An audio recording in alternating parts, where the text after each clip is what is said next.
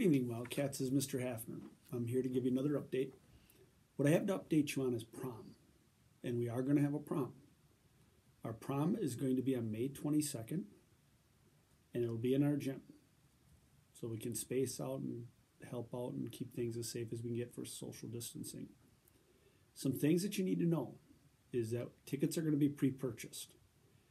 Tickets are sold until the end of the school day on Thursday, May 20th in Miss Osborne's room. We're going to restrict the attendance to the students and their date or their guest. We will be checking temperatures, sanitizing, and masking like during our normal school day. Masks are to be worn covering nose and mouth. Masks are required the entire time that the students and guests are in the building. We will be streaming our Grand March and the crowning ceremony on our YouTube channel, so it's just like our basketball games and any of the sporting events that we did. We are going to stream them so that if you can't come, that you will be able to at least be able to watch it. Again, the general public is not going to be allowed to attend the dance.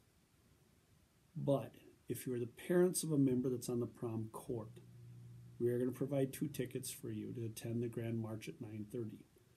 We ask that you come at 9:15, see the Grand March at 9:30, and leave by 9:45.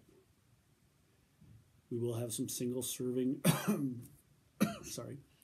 prepackaged drinks that are available. And then I want to remind you of the dress code. This is a formal event, so jeans and a t-shirt are not acceptable for the prom. So please dress up and dress appropriately. And remember that the school dress code is in effect. Now I'm excited that we're going to have a prom. We're trying to do it as safely as possible. And we really hope that the students and the parents that are going to follow the recommendations and the protocols that we have in place. So again, thank you for watching the video. And yes, we are having a prom. So I'm excited to be here, and I'm excited to have it happen on May 22nd. Have a good night, Wildcats.